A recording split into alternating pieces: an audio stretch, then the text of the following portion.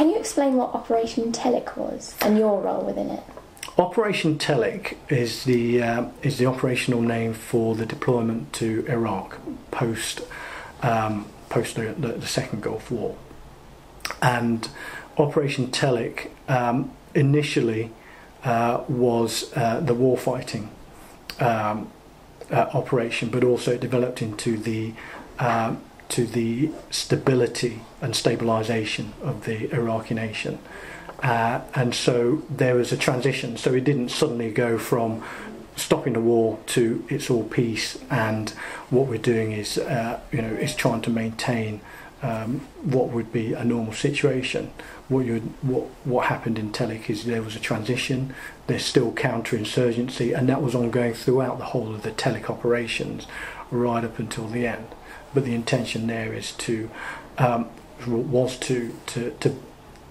try and put the Iraqi people into a position where they could self-govern and also look after their own security, whether that's internal or external. So some of the troops from the Fusiliers TA were sent to Iraq. Did you agree with this? So Op Telic 3 was the first opportunity that the London Regiment had to deploy soldiers and operations, and that was as a formed company at the time. I did agree with that. As a TA officer, as a TA soldier, I think that the TA, Territorial Army, has a role to play in supporting the regular army, and where it's able to do that, it should take its place. So I remember quite distinctly on Telic 3, I think all of the company commanders in the London Regiment were in competition to see who would command that company, and I think everyone at the time wanted to be the company commander, and that competition was quite stiff. So throughout your army career, you've been promoted to Major and then to Lieutenant Colonel. Have there been any new duties that you've disliked? There's been none that I have disliked. I think of the ones that I probably didn't enjoy as much are probably the appointments and postings where I haven't had direct contact with the soldiers.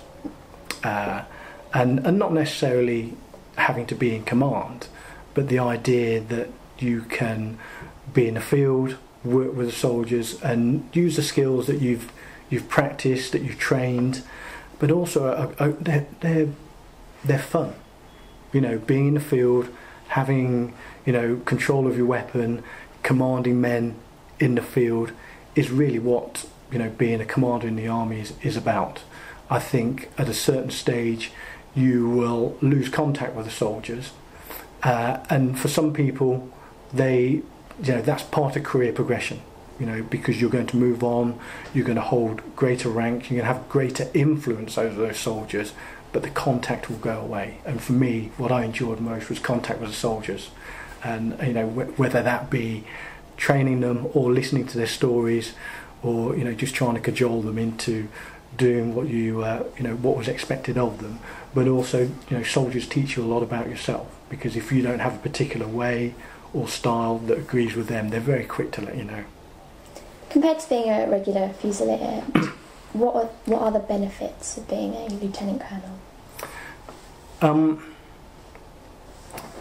It may seem crass or inappropriate, but the perks of being commissioned are that generally you move in circles of people who have greater influence, who have a higher rank, and they generally go to nicer places and have nicer dinners. What's your opinion on the role of the TA? Do you think they should do more within the British Army? I think the TA has a capability to do more, but it has to be tempered with the politics and the practicality. So, for instance, it's an ideal for a Territorial Army soldier to deploy on operations in support of the regular army whenever they need to do so. And if you consider that might be on a longer time scale in between, maybe 3 to 5 years, that's quite manageable. and in some ways it works very well.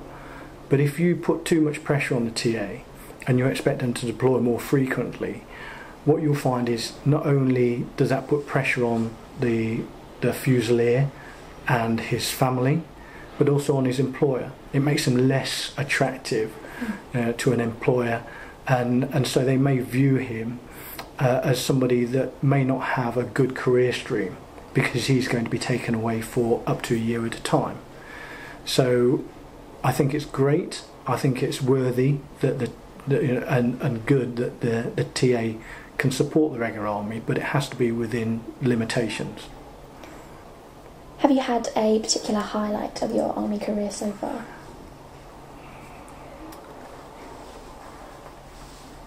Yeah, that's an interesting one, because there are great highlights for different reasons. Some of them might be social, some of them might be operational, some of them might be just a personal achievement at the time. I think for me, that the highlight of my career in a TA was commanding a reconnaissance platoon.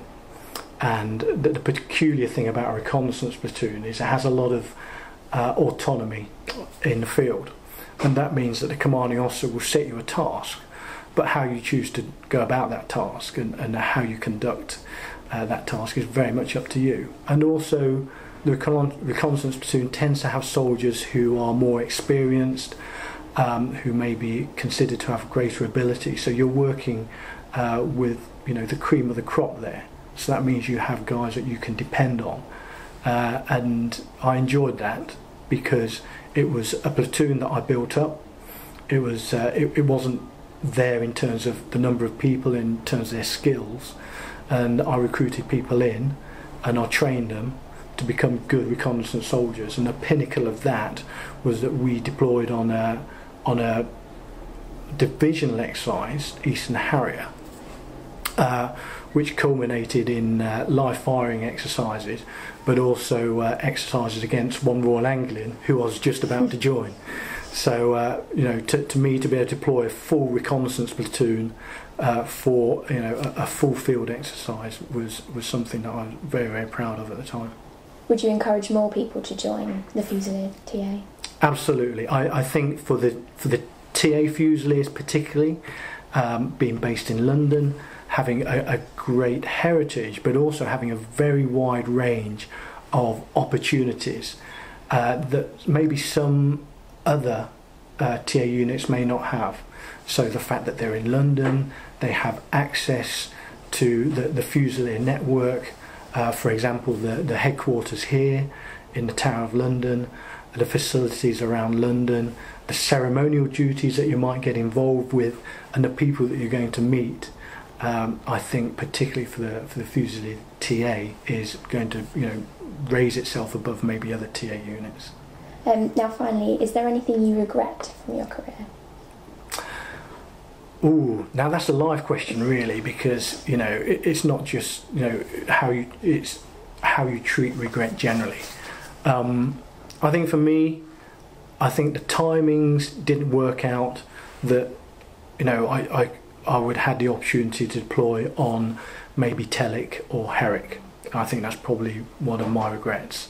I'm very happy to be involved with the TA and to have a active role in those deployments. To have actually deployed, I think would have been just the icing on the cake for me. Well, thank you very much. Absolute pleasure. Thank you very much.